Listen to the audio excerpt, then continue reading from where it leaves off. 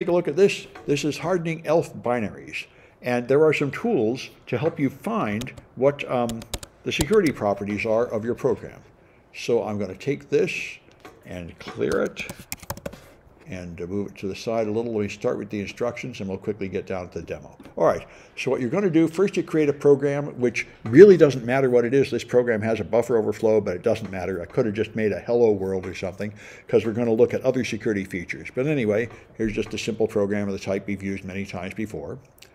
And now you compile it with the default compiler.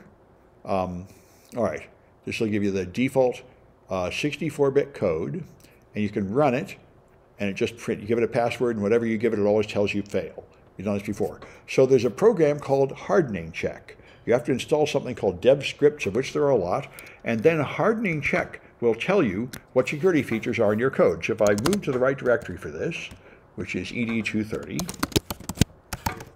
all right, then I've got pwd.c and pwd there, and if I used file on pwd, you'll see it's 64-bit ELF code because I just compiled it by default here. And if I do hardening check, and then just the name of the program, pwd, this tells me position independent executable means it can randomly move in memory if the operating system supports that. And this tells me if the stack is protected, which it's not, which I think means it doesn't have a canary. Here's something about fortified source functions, read-only relocations. This means you cannot write into the relocation records, which we were doing before, to exploit things like the format string. And here's something called immediate binding. I'm not sure what that is. So I see R is Rouhani. Good. I'll make a note of that. Let me do it now before I forget. All right. All right. There. Anyway, so that's hardening check. But the one that's more useful is actually checksec, which you have to install. This one seems to give more information. These are really old programs, by the way, but I think they've been updated recently because some things have changed, like the format here. But anyway, there's checksec. So this tells me a lot of security features. So this is relocation read-only, which is partially implemented. That's what I mentioned before. So the relocation record that point to things like the exit call and the print call and so on cannot be written if they're read-only. Stack canary, there's no canary found. This is a property of Windows, I know, and it seems to be the same under Linux, that it does not bother to implement canaries on every stack frame, only on ones that it decides need it because they have a string array of a certain size or something like that.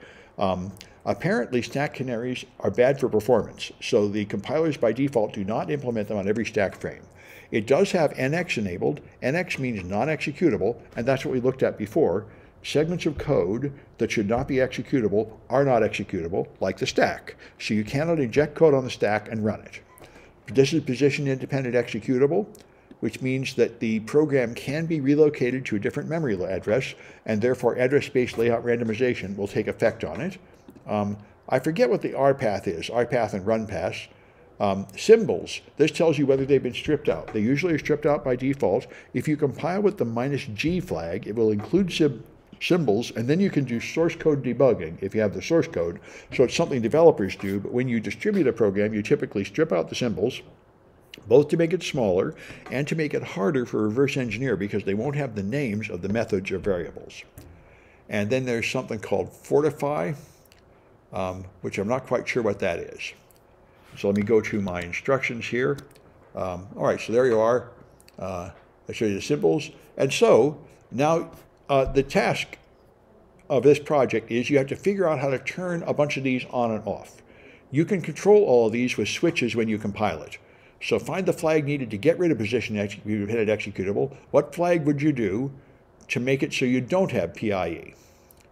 And what flag would it do to add the stack canary? And what flag would it do to add, to remove symbols down here? No symbols, all right. I'm going to look at, I thought you needed nothing there. I'm going to have to research that one a bit. And there's fortify source functions. I'm not quite sure what it does, but you can turn it on. And then binding, you can turn that on too. So there's various things to check out there.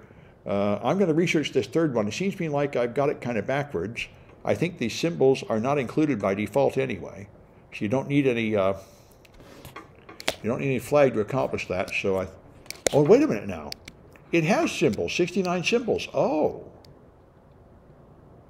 Well, then I take back what I said. These symbols must not be what I was thinking they are. Whatever these symbols are, they're included, and I don't remember exactly what they are. There are some links here to documentation to check out. I don't remember exactly what those symbols are, but you do have to do something to take them out.